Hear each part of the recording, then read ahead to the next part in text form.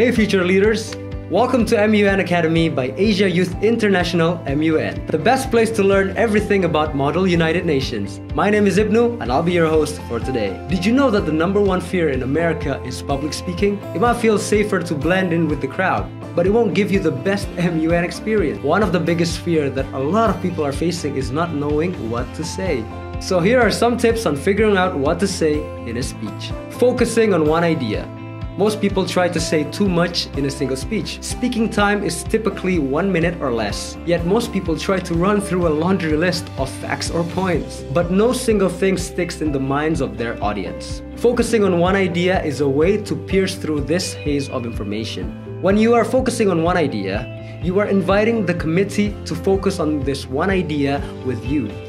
The challenge is to pick out one idea from the swirling mass of possible things to speak on. Use OFF framework. After you've decided what idea to focus on, build a framework around it. Break down your one idea into a specified number of bullet points. Structure your speech so that it's logical and organized. Persuade, don't just describe. Most delegates spend too much speaking time reciting facts instead of arguing a point.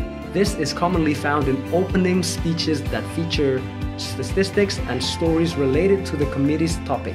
This might serve a good introduction. Other delegates and the DICE staff already have this information in their research.